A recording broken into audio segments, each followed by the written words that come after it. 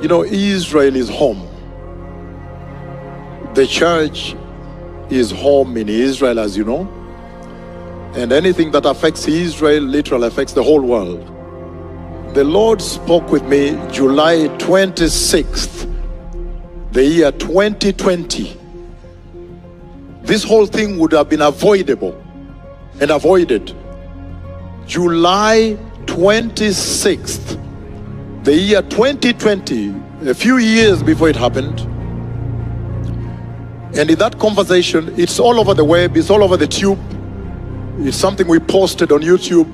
You hear me talking about the October 7th attack coming to Israel, 2020. I'm already giving the details. I say a lot of missiles will attack Israel and they will try to destroy Israel. And I say the big war is coming to Israel. That's why this is such an opportunity tonight. I began to seek out to look for Israeli ambassadors to give them this news that prepare the country for war. And so when the Brazilian National Assembly, called Congresso Nacional, invited me, then I met the Israeli ambassador there.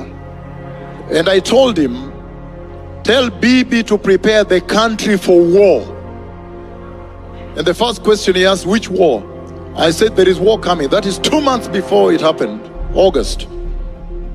You know too well that the Lord Jesus spoke about the parable of the Good Samaritan, that there was somebody traveling from Jerusalem to Jericho, and then robbers attacked him and he got injured. And then we know too well that the priest came and passed by, and also the Levite came and passed by. And then it's the Good Samaritan that approached him, bind up his wounds, sanitize the wound with some wine and anoint it with oil. And this time is such an opportunity for the church and the nations. Because during the Holocaust, when Israel was being butchered in the gas chambers, we know that the church was quiet.